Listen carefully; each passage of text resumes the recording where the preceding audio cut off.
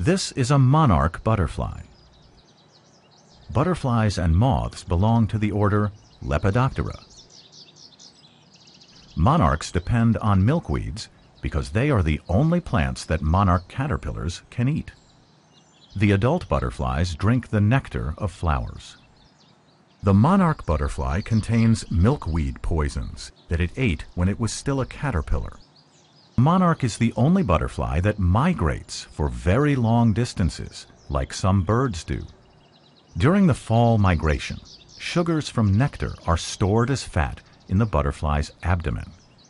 This fat is necessary fuel for the butterflies to complete their migration and overwinter successfully. The monarchs that emerge in September and early October are the migrants. They will live 6 to 8 months.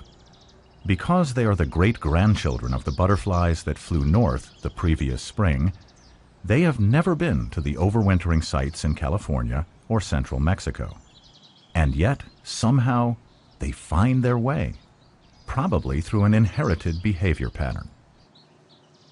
The monarch's overwintering sites in the forests of the mountain ranges in central Mexico are about 10,000 feet, or 3,000 meters, above sea level.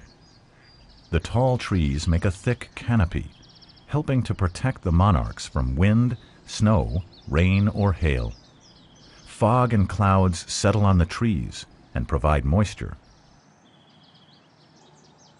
To conserve energy, the butterflies cluster on trees where the temperature is just above freezing. They cover whole tree trunks and branches.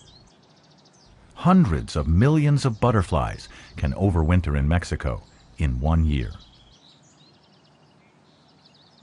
On the forest floor, the butterflies find nectar sources among the flowering plants. On sunny days, the butterflies often warm up enough to fly to nearby creeks and puddles where they drink water. Monarchs begin mating as the weather warms in the spring. By early March, they fly back north in masses. The females must find early sprouts of milkweed on which to lay their eggs.